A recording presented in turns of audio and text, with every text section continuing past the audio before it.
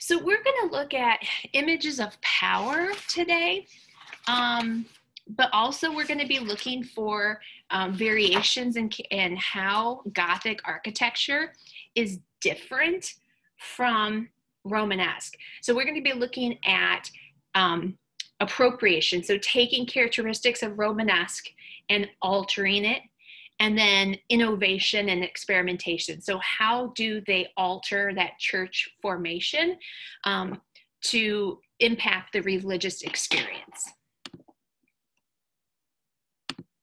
Okay, so the Gothic era is a time period that we characterize from about 1150 to about 1300. Now, that is primarily the time where we call it the age of the cathedrals. So this is where there's a continuation of church construction. So we know that the Romanesque, right? There was for 100 years, there was this massive building campaign to build these big, wonderful churches along pilgrimage routes. That continues in the Gothic era, right? Remember, people are super excited. They beat the millennium, right? They survived. They thought it was going to be the ends of days, and thank goodness they all survived. And so in order to show their religious fervor, they donated to the construction of these really large churches. And so we normally think about Gothic, once again, as being an architectural style, but there also is other types of art that come out from this time period as well. Sculpture really develops around 1220, and then painting happens in a couple of different places. In Italy, it happens around 1300, and in the north of the Alps, it happens even later, so around the 1400s. So you can see that it doesn't mean that there was no sculpture and there was no painting during this earlier period. It just means that the style that we study today happens a little bit later. There's a lot of money and concentration of that money in the building of these large churches, right? So the theme for Gothic is called the quest for height and light. So the quest for height and light. Okay, so height. Churches get even larger and they become more vertical. So there's an emphasis on it becoming more heavenly, okay? One of the things that we'll notice is that we will have the introduction of pointed arches in construction. And so this is the time of the Crusades. So Europeans are going to the Middle East, the Mediterranean, and they are trying to conquer in the good of Christianity these lands of Islam or the lands of other religions. And they are coming back with objects and information. And so they learned from Islamic architecture that a pointed arch is much stronger than a rounded arch. And they use that to allow for these ceilings to get even taller. Also, visually, a pointed arch really does direct your viewer's eye up to the top of the structure. So it's good for support, and visually it creates an emphasis on verticality, right? They strengthened the ceilings with ribbed groin vaults. So if you remember, we had like barrel vaults in some of Romanesque architecture. Groin vaults are the meeting of two barrel vaults. And then what they'll do is they'll put really thin sort of skeleton structure, we call that ribbed groin vaults, on the edges of that vault to strengthen that ceiling so that it doesn't fall down. A good example of this is that these ceilings were incredibly heavy. And if you guys remember last year that Notre Dame caught on fire, it was so hot, it melted the lead roof that was on the ceiling. And that was done in this groin vault. So they were really heavy. So they needed all these structural things in order to hold up those heavy ceilings. Not all are lead, some were stone as well. There's an introduction of the use of flying buttresses. Flying buttresses are exterior supports, and I'll show you those today when we look at Chartres. And that allows the interior structures to become even more tall because they have these exterior supports. It basically directs the weight from the top of the church to the ground. And then the concept of lightness, we will notice that there's a lot thinner details. If you remember, Romanesque architecture is chunky, right? It's beefy, it's muscular. And so we're going to see thinner details in the Gothic. We're going to see walls dissolve. So areas that would have had thick masonry, thick stone before, are going to be dissolved into stained glass. And so the stained glass is going to fill entire spaces, and it's going to create kind of this otherworldly effect. So during the Gothic era, there is Saint Denis. We're going to see Saint Denis really fast. It was the first Gothic church. And the patron of that church, he studied a Greek philosopher. He actually thought he was someone else. Like, he was reading about, he thought it was actually a Christian scholar, but instead it was a Greek scholar. And he was reading about how light and numbers can be symbolic. And so light becomes the light of God. And so in this writing, they studied about how light can convey this essence of God. And so that becomes a real emphasis on the architecture of the Gothic era, as well as divine harmony. So we'll see lots of 3s and 4s and 12s, mathematical harmony to represent divineness and religious symbolism. Okay, so during the Gothic era, one of the reasons they could achieve such greatness, and I think one of the things that we noticed too with like the reconstruction of Notre Dame in Paris, is the rise of the artisans. People can't really even fathom how they constructed some of these large cathedrals, the different building practices.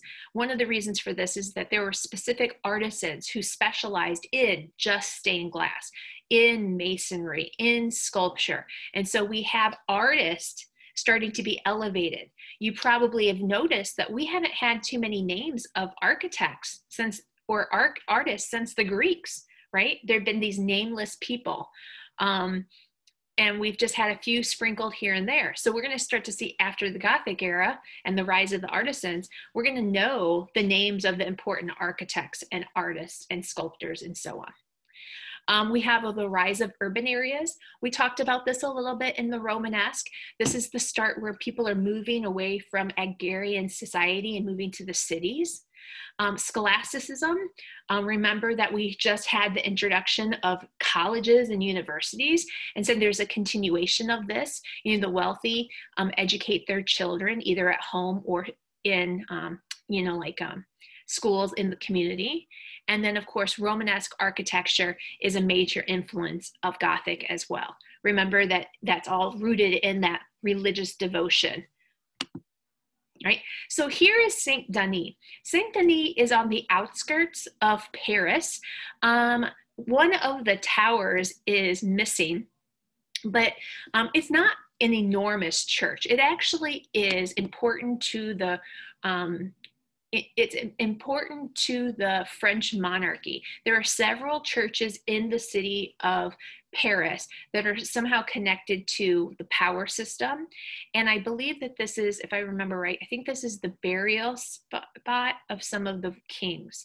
And so when you look at the exterior, you might be able to notice that this is the Saint Etienne, this is a Romanesque church on the left here, that it is organized based on divine numbers. Who can give me a divine number that they see visually represented? So numbers, just throw it in the chat is fine. What are some divine numbers you see? I have a bunch of 3s popping up. That's very good. So notice how the facade is vertically divided into 3s. Those vertical posts that we see are called buttresses. These are not the flying buttresses, but these are added supports. Hagia Sophia has those too, right? Where it's these pilasters that are attached to the exterior of a church that allow for the interior space to be taller. So those, there's 4 of those divided into 3.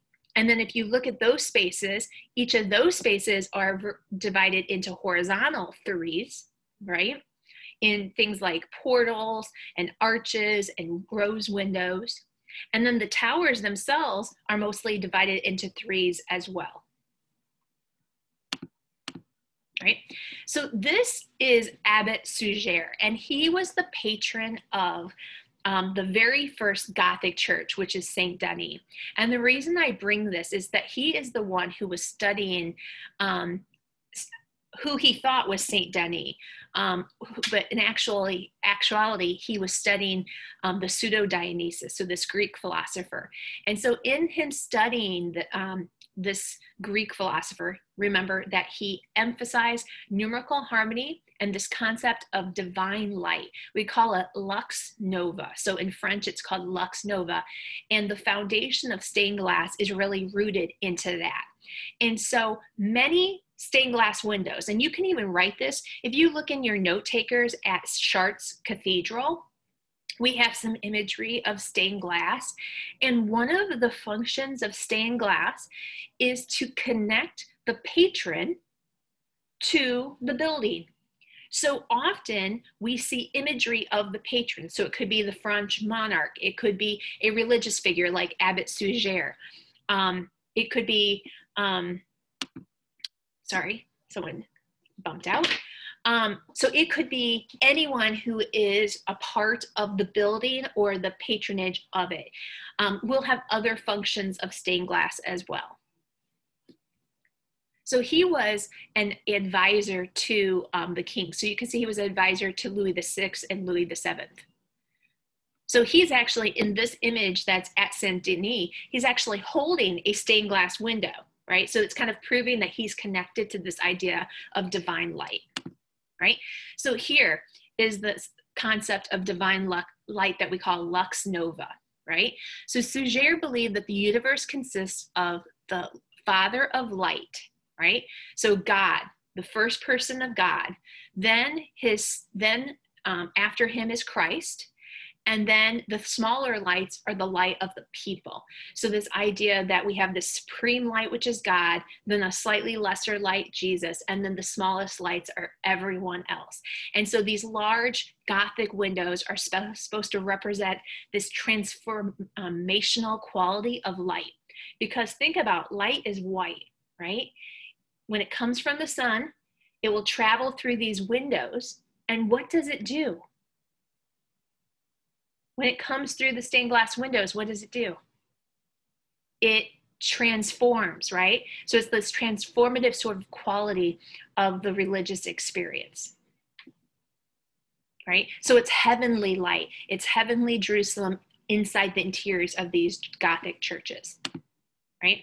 So this is the ambulatory. Remember that the Romanesque Church of St. Foy had an ambulatory. One of the major things that we'll see different about these Gothic churches is that the ambulatories are much more open, right? So here we have Conques on the left, and then on the right, we have Saint Denis. Notice how there's a lot less of the masonry, and there's much more open spaces where the light shines through. You can really see through a Gothic church a lot more than you can a Romanesque church. Romanesque church, you get all blocked by those compound columns and masonry. So here you can see the difference in that ambulatory. Look how open it is. Notice how there's those thin little columns dividing up all the different sections rather than big, massive, chunky masonry that blocks your view. So it has a very open and light feel to it, right? Because there would be a sense of lightness coming through. I think that that's something that we probably should talk about a little bit too, or at least I'll talk about, is this concept of Gothic. You know, in history or in contemporary days, when we think about someone as being Gothic, we normally think about someone as being dark, right? They're dark, they wear black, they hate the world, you know, sort of like something hard, something edgy. But Gothic became dark because of this concept that we had on the Middle Ages, which is archaic, right? We know that the Dark Ages were not as dark as we think that they were. There was a lot of information and education and there was a lot of things happening in places around the world outside of Europe. This concept of dark ages comes from a European point of view. And so a lot of interiors of Gothic churches were viewed as being super dark inside because they were dirty. Hundreds of years of candle wax and incense darkened the windows, darkened the architecture. So when they cleaned those things, they were like, wow, it's light, it's bright, it's beautiful. And so Gothic churches are not about darkness, they're about light. And opening up those spaces really does help that. So here you can see the major differences in the floor plan of a Romanesque church versus a Gothic church, right? There is still a cross. You guys see it? You guys see the cross? Right? See, there's a cross. We still have a central nave and we still have a transept, but instead of being divided as much like this, it's much more open with these large side aisles, and the side aisles instead don't really wrap around it, they just continue through the transept. So it creates a much more open sort of space rather than very modular and chunky. Right? So here is our first image for the 250 for Gothic, and we have the Chartres Cathedral. The Chartres Cathedral is actually called Notre Dame, right? But of course, in our 250, we don't call it Notre Dame because everyone thinks Notre Dame is in Paris. There are hundreds, if not thousands, of Notre Dames around the world, right? It just means Holy Wisdom of Holy Mother. They're all dedicated to Mary, right? So these churches are dedicated to Mary. So how is power conveyed in Notre Dame? Let's look at this view for a second. How is power conveyed? Who wants to share?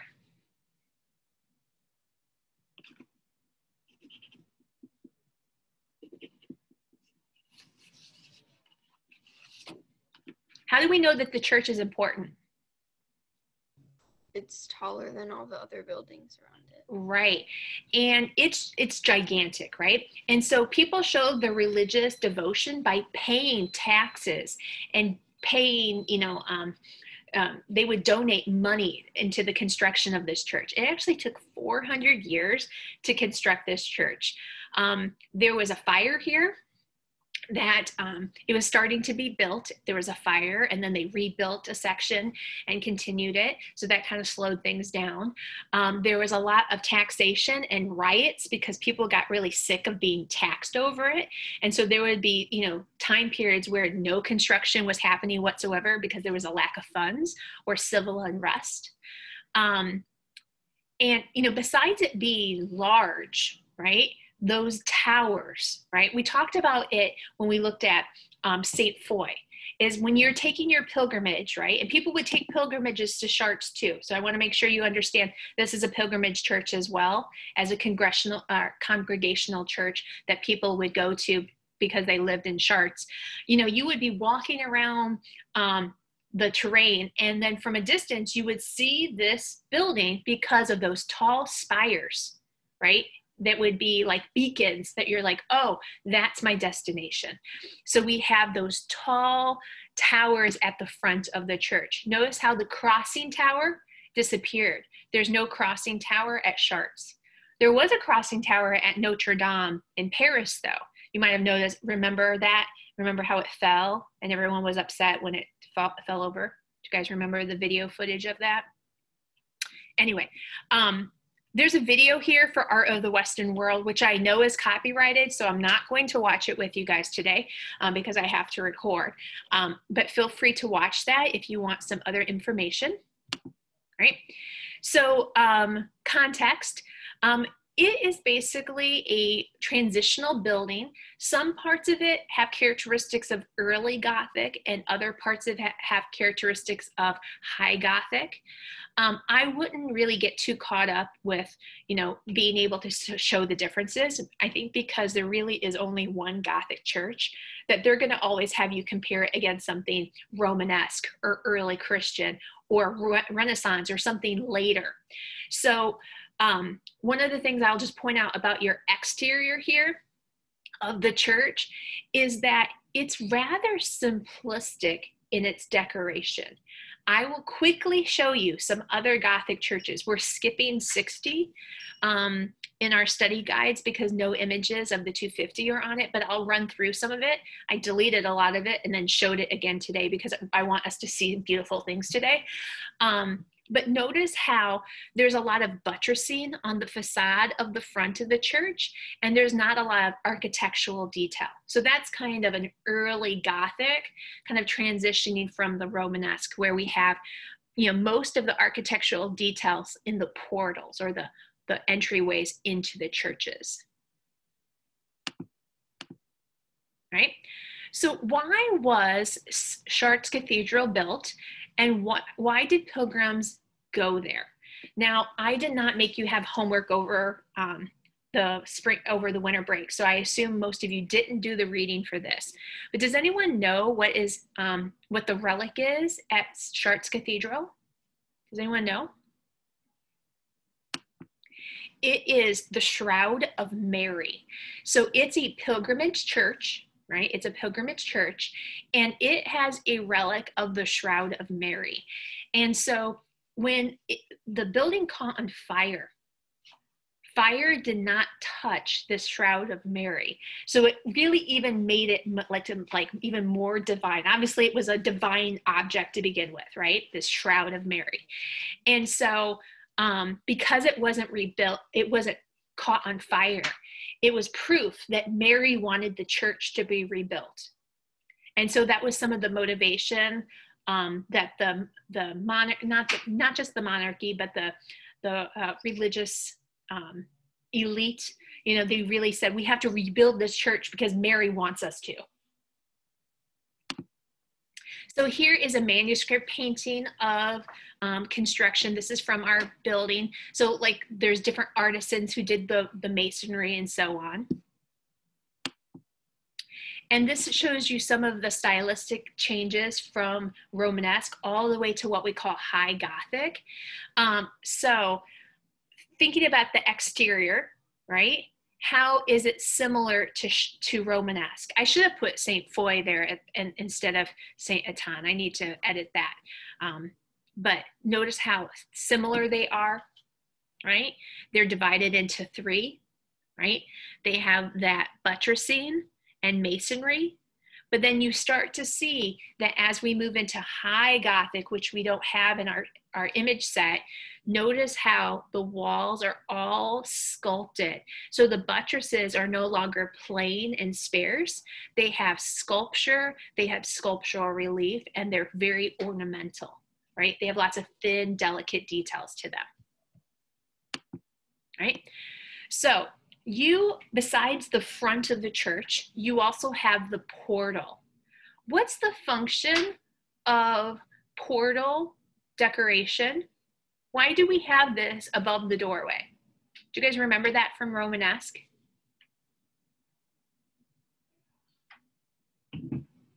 What's the function of this stuff?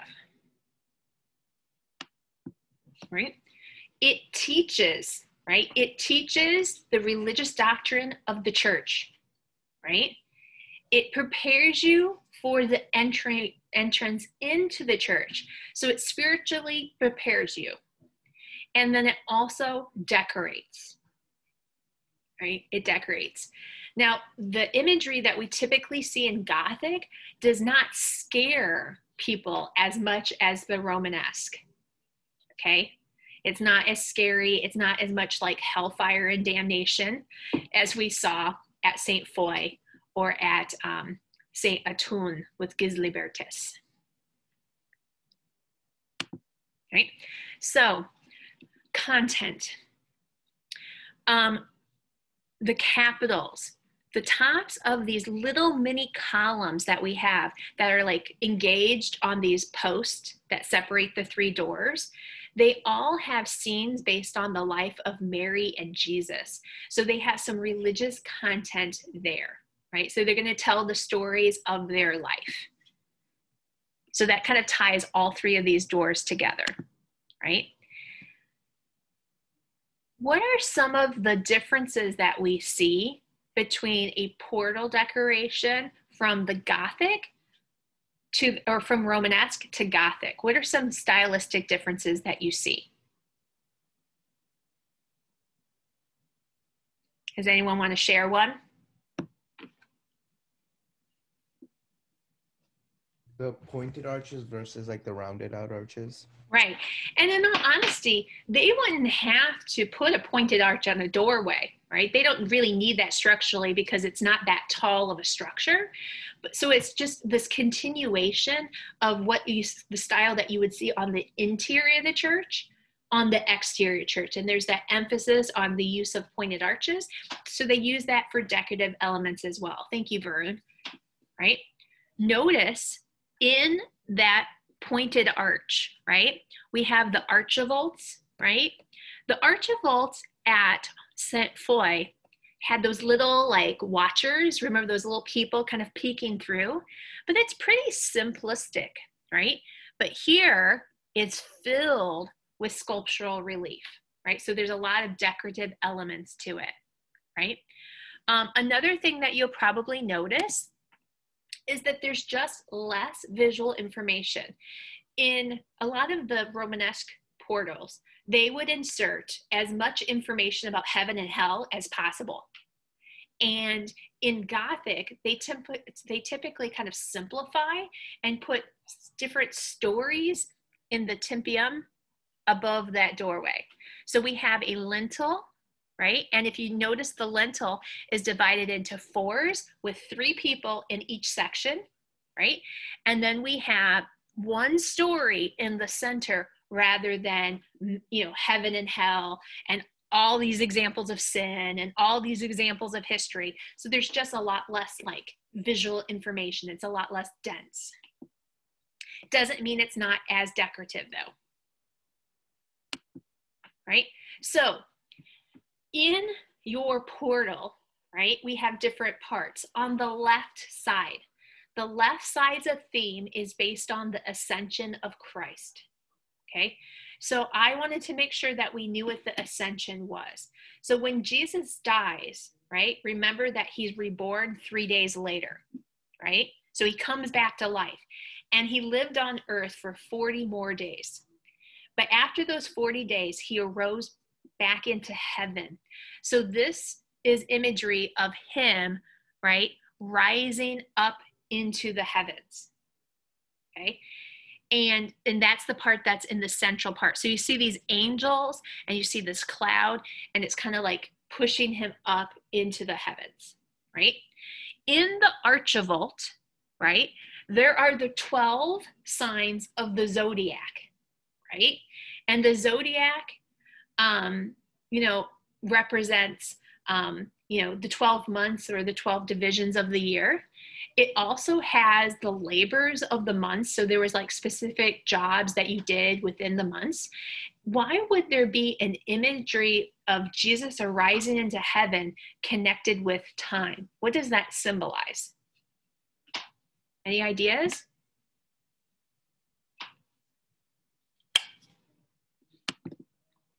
It symbolizes that he is the ruler of heaven and earth for all time. Right? The middle, right? So this is going to be the center, is the second coming of Christ. So this is coming from Revelations. If you notice, we have a Jesus that looks very similar to the Jesus that we saw at Saint Foy. Notice he's in that full body mandola, right? So that full body halo. His hand is in blessing, right? And then the other hand is kind of in damnation, right? With the gospel book. He's got the nimbus, right? The halo with the cross in it. And then who is around him? We have an ox, we have a lion, we have an angel, we have an eagle. Who are those 4 people?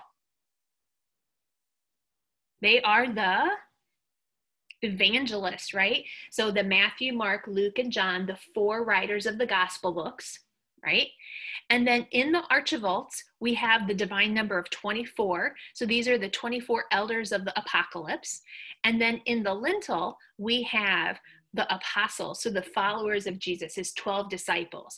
And they're in 4 groups of 3. So divine numbers, 12s, 24s, 4s, and 3s.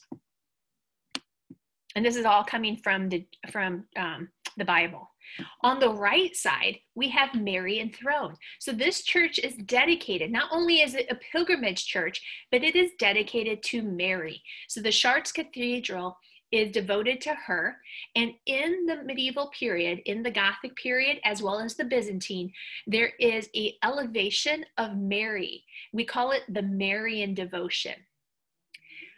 In the Bible, they never really talk about Mary being divine. So in a lot of Catholic and Orthodox like religious doctrine, she has this kind of elevated status during this time period. And she becomes the bearer of God, or the Theotokos.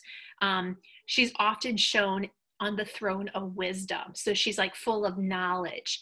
And so you see her enthroned in the very center, holding a baby Jesus on her lap, surrounded by angels. So in the lintel, we have scenes based on Jesus's life. We have the Eucharist in the very center of that. And then in the archivolts, we have learned men. So we have imagery of scholarship on the archivolts surrounding it. So we have Ascension, we have the second coming, so we have Revelations, and we have Mary. So major teachings of the day, right? And on the, we've been talking about the top part here. On these entryways, we have what we call colonnettes or jam figures. So jam figures are these little columns that typically have sculptural elements to it. Sometimes the columns become people. These ones actually have these sculptures that are kind of superimposed in the front of the column. So they're very tall and skinny, taking on the shape. And they're basically there to welcome people to the church. The ones at Chartres are prophets and ancestors of Jesus and Mary. They're basically considered to be the religious royalty. So notice that a lot of them are wearing crowns as well as halos. So one of the things we'll see from early Gothic, and then I'll quickly show you some high Gothic in just a little bit, is that the sculptures become much more realistic. These are very like stylized because they look like columns. Here's some that are on the transepts. So remember the transepts, the crossing area, there's doorways there. And so you can see some of these other ones look much more 3D. Okay, so here's the exterior parts of a Gothic church. We have talked about these parts already. This is in your textbook, but I just want to pinpoint some of the elements that are new to Gothic. If we go through, we talked about the portal, we talked about the jamb. Number 3 is the rose window. Those circular Gothic windows that we're used to seeing are called rose windows, and they are all typically dedicated to Mary, this idea of Marian devotion. They're supposed to be taking on the shape of a rose, right? And a rose is symbolic of Mary. We have gables before, we have thinner elements. So we have this emphasis on the vertical. Notice how the tops of these towers, as well as the little towers that are on the transepts, all have this element of verticality to them. They have little, what we call finial. So like the tops, like the top of like a staircase, like the post, it has those little tops to it, right? The decorative, I'm like staring at one right now. I wish I could just turn my camera to it, right? Can you see it under my light, right? See that little ball on through the light, right? Those little finials, there's all these vertical elements, so like these spiky sort of elements to them in Gothic architecture, and everything forces your eye up towards the heavens. And so if we look right here, right, can you guys see? This right here is that flying buttress. So the flying buttress is an extra architectural support that typically connects to the top of the church, right? So right underneath the roof. And what it does is it takes the weight of the ceiling and it pulls it out away from the church and then down to the ground. And so connected to the ground, we normally have these buttresses. Look how thick the masonry is on those single buttresses. So what that does is it takes the weight from the tall ceiling and shifts it out into the ground instead of having it collapse into the interior of the church. Just making sure I didn't skip anything else that's new or different. Right, so we have lots of pinnacles and finials. Where is that on your diagram here? Oh, they have it really down here, which is hard to see. All right, so here is, I don't think this is part, I think the top one here is the image that you guys have in the 250 to illustrate it, but here's a one, I think, from our textbook. So you can really see those flying buttresses, how they come out from the ceiling and then go down, and then see how thick that masonry is. We even have that in the apse area, right? And the reason for that is it allows for large windows. So basically in between each of those buttresses, you're going to have large stained glass windows. So here is the plan for Chartres. One of the things you might notice is it's divided into 12 in the central nave. We have it divided obviously into 3 with numerical harmony as well. And you'll notice that it is much more open compared to, right, a Gothic or a Romanesque church, right? It's less chunky. So especially in the ambulatory and in the apse end of the church, a lot less masonry, right? So here is the interior image that you guys have for a Gothic church, right? So this is the interior of Chartres.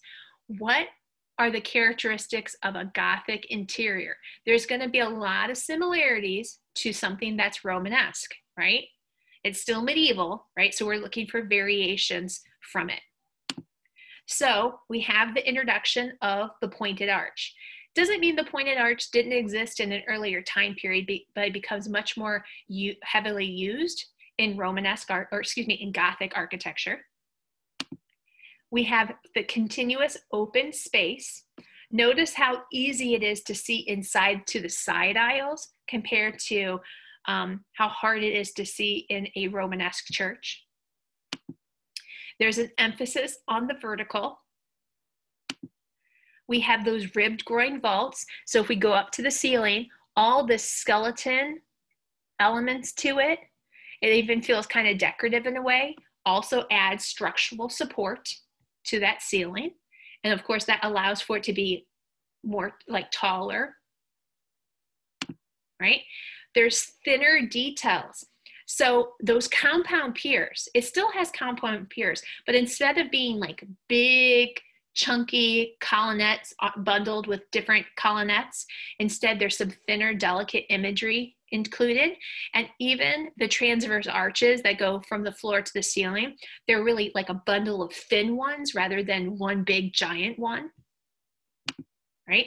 They are use of stained glass windows. So notice here, can you see above the gallery or the triforium that we have here?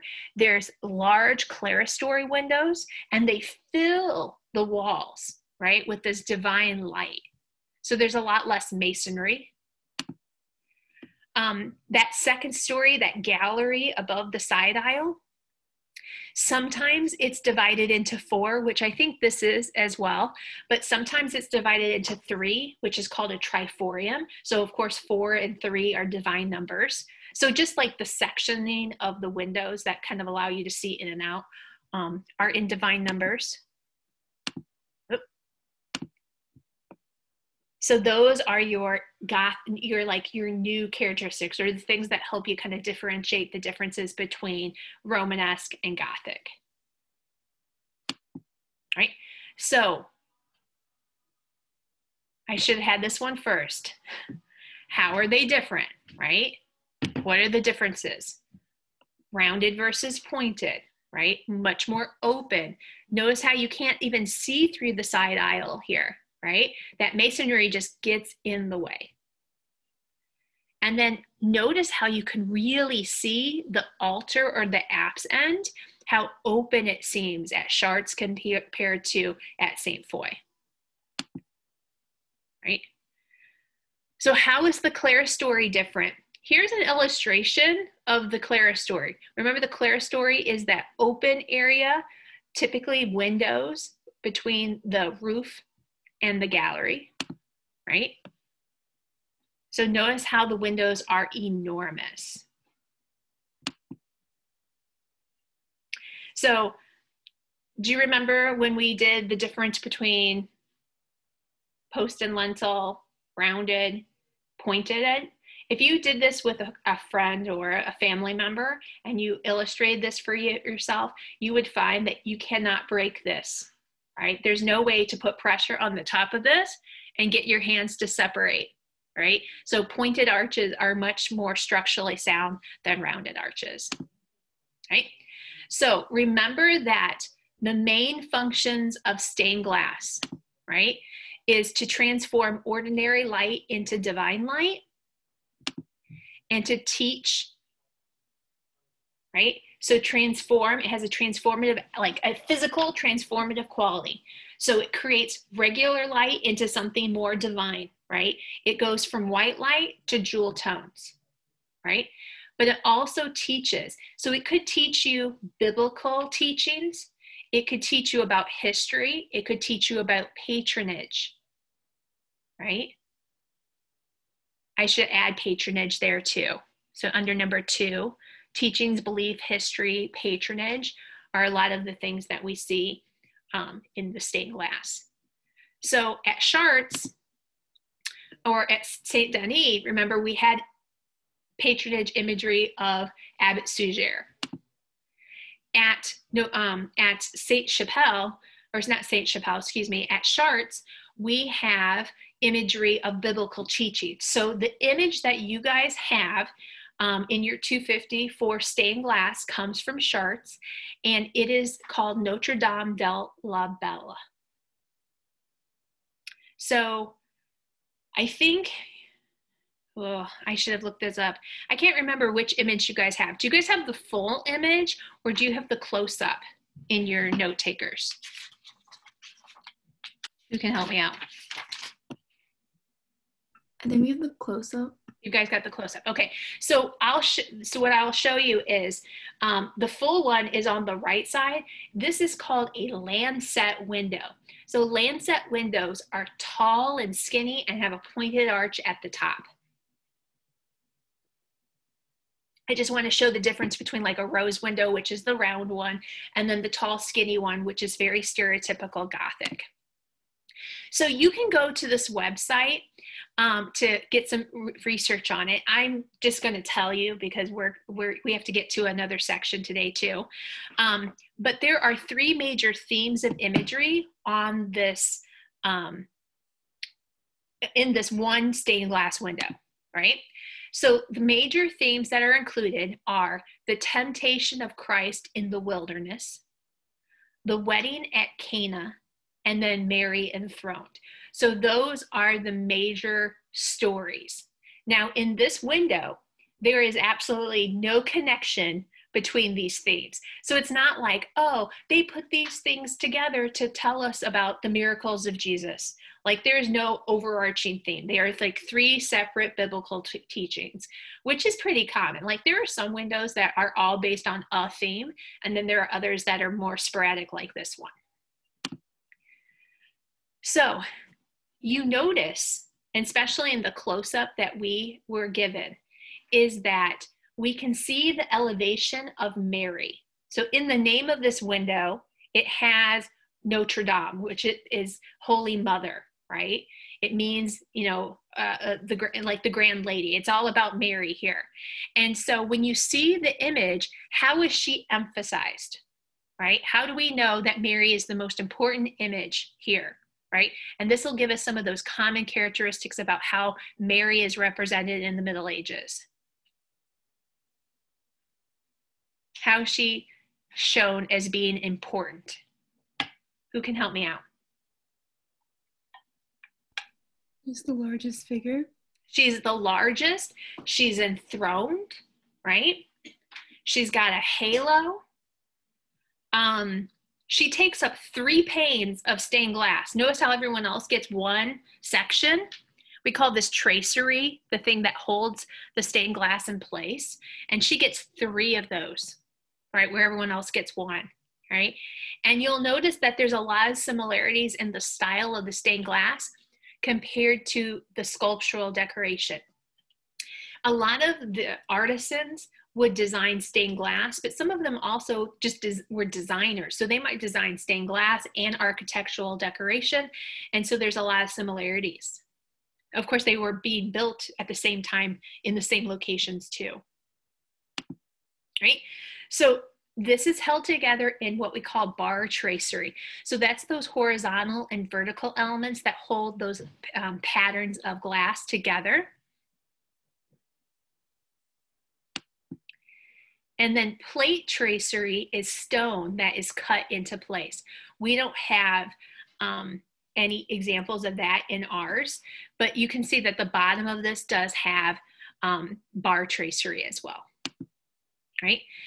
This is also at Chartres, and this one links the royal family to the Holy Family. So here's other imagery of how politics are included often in stained glass. If you notice, in these little lancet windows, there's fleur-de-lis, and then in the next, there's little castles, and that's from Blanche, of Queen Blanche of Castile. So she is actually from Spain, and so the castles are there to represent her. But there's all these images of the Holy Family depicted in this rose window and series of lancets. Right? So that is Chartres Cathedral. Any questions? Okay, so we are going to move through this fast because I still took more time than I wanted. I just wanted to show you some other Gothic churches. Here's Reims, so you can see high Gothic, how decorative the exterior is compared to like Chartres, right? This is the interior. So this is the transept area of Reims. So when you walk in, and what's at your back is this wall of sculptures and these beautiful large rose windows. I think Reims is where the French monarchy are coronated. So it's also connected to the French monarchy. So the interior, all those little reliefs and sculptures that are on the wall here have these little niches, and they have medieval knights, all in 3-dimensional. You can see how the sculptures are much more realistic now. So we can see that classical tendencies don't disappear, right? They're just decided when they're going to be used. And the Reims church has 4 really important exterior sculptures that I wish we could talk about in depth. But it shows us kind of the styles of the time. And this is called the smiling angel style. It's probably one of the most awkward things I've ever seen, but this is the style of the French monarchy. And so that will pertain to what we see in just a few moments. So notice how the head is small and it's in a triangle, and it's this little smiley kind of angelic sort of face. This is the style of the French monarchy. This style is often considered to be kind of like archaic Greek. And then these two are considered to be much more like classical, so like Roman realistic, because you'll see that they look much more realistic. So this is like Elizabeth, the cousin of Mary, and she had her child when she was old, and so she looks physically old here. So that's the interior Reims. And then the largest church that we really have is the Amiens Cathedral. And I think the ceiling of this is like 130 feet tall. And it's got these large elevation to it, and it has these really large windows. I think the reason they gave us Chartres rather than, let's say, amens or reams is that a lot of the stained glass is no longer original. During World War II, so many of these windows were broken through explosions. So, but you can see here how the top clerestory is pretty much just windows. Like there's very little masonry holding it all together. But I think you get the idea of the emphasis on height and light by seeing this ceiling shot of amens. This is the portal of amens. This is high, so you can see how decorative it gets. It has some very realistic trumeau figures. That's a Romanesque trumeau figure, so you can see the difference, right? And then there are styles of Gothic. And so this is probably my happy Gothic. This is called a radiant Gothic. And this is a reliquary church. So this was for the French monarchy. This was for Louis IX. And he had the relics of the crown of Jesus, as well as other, like those are the thorns of Jesus, as well as other relics of Jesus kept in this chapel called Saint Chapelle. So if you go to Paris, this is a must, you must go to it. It looks like a reliquary inside. It is got like all this architecture is covered in gold leaf. The ceiling is bright blue with like little fleur-de-lis and like stars in the ceiling. And then the windows, like it basically goes, it has no gallery. So it has like a first story, and then it just has windows from the first story all the way to the ceiling. And it just has this jewel-like sort of quality, right? And then flamboyant Gothic, this is in Milan. And so flamboyant Gothic, flamboyant means flame-like. And so there's this real emphasis on the vertical here. So it's very decorative and very ornate. Okay, so let's see. We do need to move into the next area. We'll see how far we get. If not, I'll record some of it for Monday as well. We're going to be looking at objects of wealth and power in the Gothic. This is a reliquary at Saint Denis, and I just wanted to show you that this would have held a relic of Mary, but I wanted to point out that there was still classical tendencies during the Gothic period. So we can see that sculptures did have a real sense of realism and proportion and delicacy to the detail, and it wasn't just chunky and hard to see and, you know, crude. There was a lot of detail to these objects. Okay, so that takes us to a manuscript page that we have. We actually have a dedication page, and then we have a series of images from the Bible Moralisee, or the Morality Bible. And so the first page that we have is called the dedication page of Blanche of Castile, so that woman we were just talking about at Chartres Cathedral, the Queen, and Louis IX. And so this is the dedication page for that. So what does that mean? Louis IX took his power from his mother. His father died when he was quite young, and so he was too young to become the king of France. So she ruled. So Queen Blanchette ruled as the regent for a while, and then she educated her son on how to become the king. So she is basically the patron of this book that she had created for him. And the whole function of just this page is to show that she dedicated this entire book to him and to his knowledge of how to be a good king, right? So she's teaching him how to be the right king, or correct king, right? So this is, I'm going to go back. This is called a Bible Moralisee. I apologize, my French is not good, right? Which basically means it's a moralized Bible. So moralized Bibles were quite popular. They basically are selections from the Bible. We haven't really seen, right? We've seen books of the Bible. We've seen Vienna Genesis, we've seen gospel pages like Lynn's Farms, which is just 4 books of the Bibles. So a lot of these illustrated books weren't the whole Bible, they were just sections of it. So these were typically sections that would teach morals to someone. So a lot of them are from the New Testament. They would be the teachings, like the parables of Jesus, things that would teach you right versus wrong.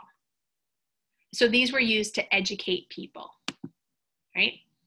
So this was made for the French royal family, right? And it has different stories and passages from the Old and New Testament. And so it visually kind of tells these different stories to convey teachings or convey morals. You too can buy one of these. So you can buy a recreated version of this right here if you really want to. I sometimes have us watch this video, but we don't have time. Okay. So how does it reflect the taste of the French monarchy? And how does it look very similar to Byzantine art? Keep in mind that we've talked about Byzantine, but Byzantine basically is the same time period as this, right? It's not after, it's happening at the same time. So how does this look like it's powerful and elite and royal? What are some of the characteristics that you see? Go ahead and throw it in the chat.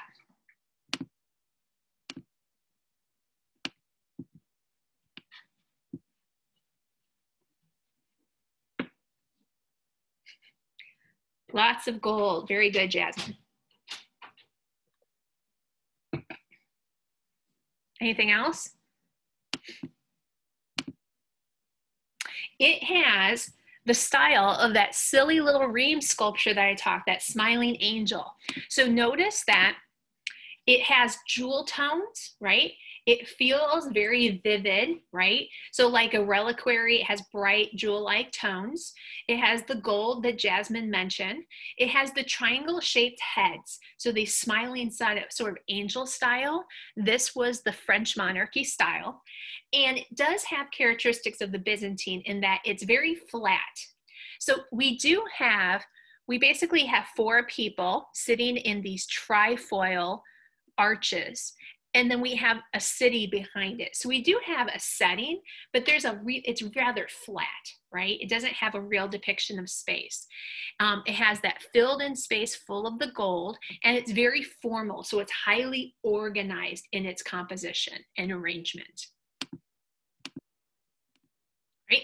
So what is depicted at the very top? Who do we have?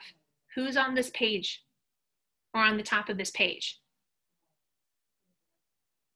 We have Queen Blanche, and then we have King Louis IX. So we have, right, the patron and who it's dedicated to. And they're at the top, right, because they're an elevated status. He holds a scepter, and they're both crowned and enthroned, right? And they often sort of mimic how the royal family is depicted. This is a portal at Sainte-Chapelle, that radiant Gothic jewel tone masterpiece I showed you, right? And then at the very bottom, what's depicted here? It looks a lot like the Lynn's Farm Gospel. Do you remember when we had our gospel writer writing, right? This is the creation of this moralized Bible. So we have a religious monk dictating to a scribe what should be the contents of this religious book, right? So we have the making of it, which is befitting of a dedication page. So then inside the pages, we have scenes from the apocalypse. And so notice how it's organized in rows, like stained glass windows. It's organized in sections, right? And there's going to be visual information with text right next to it. So it's going to have this sort of like ways to explain, right, the information. Now, I want to make sure that I remember to tell you that the imagery is not from the same book. I don't know why they put these together, right? they call these both, they're coming from Bible Moralisee, but this is not the imagery from the one dedicated to the king. This is from another book. And so just to kind of keep that in mind. And so once we look at Smart History, they actually show other examples as well, right? So this is on the Smart History article, and so we'll kind of breeze through it really quickly for you. So it has a theme for the pages. Oh, I have it. Oh, sorry.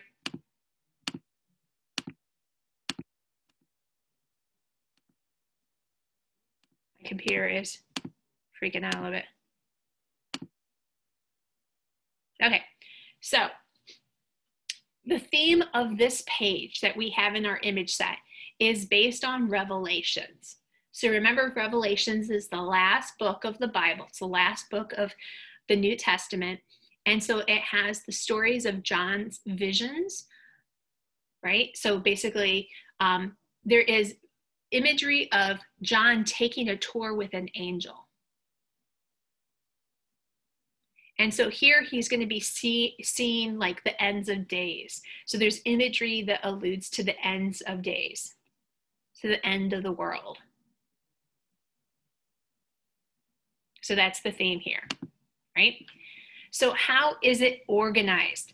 There is a sense of organization. Like there's a logical way that each of these pages are represented. And so I don't think you have to memorize how it's organized. I think you just need to know that it's organized this way. So basically in the upper section is from the Old Testament, and then the lower section is from the New Testament. And so they're going to try to create parallels between the old and the new. And so there's always some text and some sort of social commentary. Often when we look at the imagery close up, the imagery of the people in these don't necessarily look like they come from the Old or the New Testament. They could be like medieval people. So in this one here, we have monks. I can tell because they have the shaved heads. And so a lot of the imagery has people. So like, as I would be like learning from this, I would be able to see myself or see people I know within the imagery.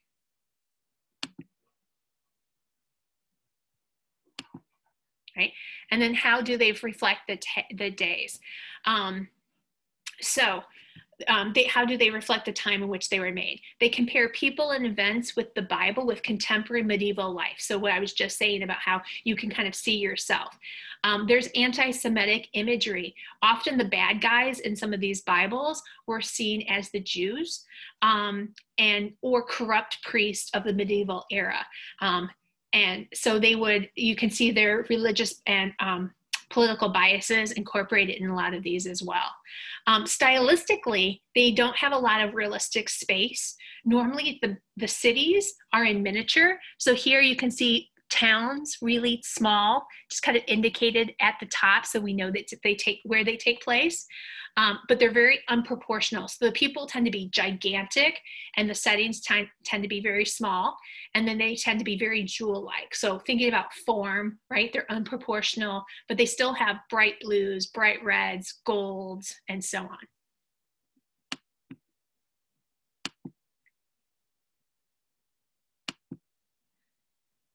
So this is some of the imagery that's a little bit more specific. So we have images of Revelations where demons are damning people to hell. So there's a corrupt king, right? And a corrupt bishop over here. And then we have Christ teaching the faithful. So then here's some of the other examples that are on Smart History. So you can see that these are very typical, right? So the last image that we have for today is actually the only Jewish artwork that we have in the 250. Just like Islamic art, there's not a lot of figurative imagery in Jewish art because of the Ten Commandments. And so what we had is the Golden Haggadah. There's a virtual book that we can click on if you're interested in looking at it. I also have it linked to Smart History later. You guys don't have flashcards, so we'll skip this part, but we're going to be able to define what each of those three images are all about. But let's just focus first on a few vocabulary terms. Does anyone know what a Haggadah is? Does anyone know what a Haggadah is? Right? It's a Jewish text, basically means the narration in Hebrew. Right? It is used at the Seder. So the Seder is meals that happen in the 2 nights of the Jewish Passover. And so in the Haggadah, there's going to be stories of the Exodus. So the Exodus is where the Jews leave Egypt with Moses. Right? So Passover is a Jewish festival that commemorates that Exodus from Egypt.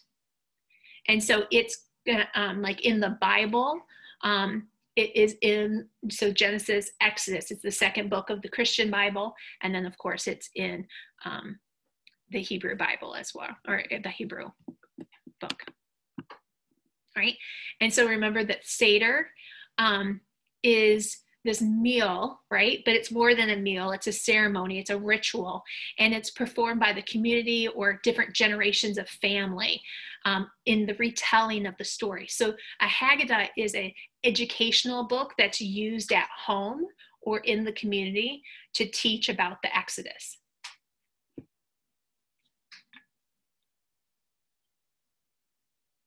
So this would be, so function, but also some context.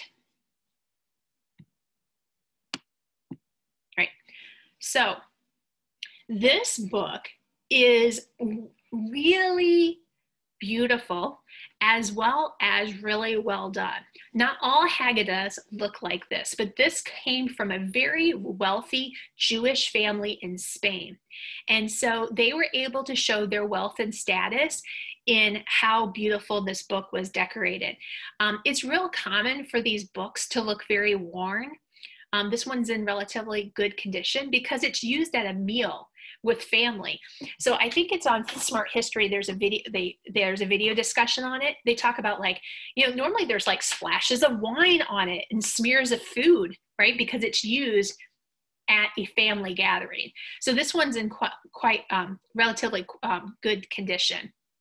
So you would open this during times of the Seder in order to use it as an educational tool, but there would be different prayers that could be read from it in different parts of that feast and ceremony. Right? So we have 3 different pages. So what we're going to do is we're going to look at this first page here. And so if you have your note takers out, you have to look at what this page looks like to be able, and then maybe what you could do is put right underneath of it, like right here, what the theme of this page is. So we have the boils that are afflicted to the Egyptians. We have frogs, pestilence kills domestic animals, and wild animals invade the city. Does anyone know what the theme of these 4 images are? These are the plagues of Egypt. So these are the plagues that God put onto Egypt when Moses said, "Can my people go?" And the Pharaoh's like, "No." And he goes, "Well, you're going to get these plagues." And so these are some of the things that happened to the Egyptians. So these are in clockwise, right, from the top left. So here's the boils, the frogs, the killing of animals, and then the invasion of animals, right? So then we have the Pharaoh ordering the Israelites to leave Egypt. We have the plague of the first born son. We have the crossing of the Red Sea, and then we have the Egyptians running after them. So this is scenes of the liberation. So this is actual scenes of the Exodus, it's them happening. So scenes of liberation.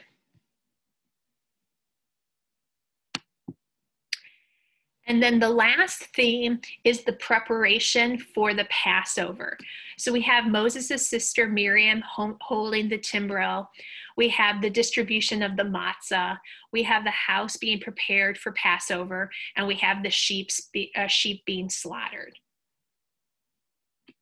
So these would be, parts of that Passover festival.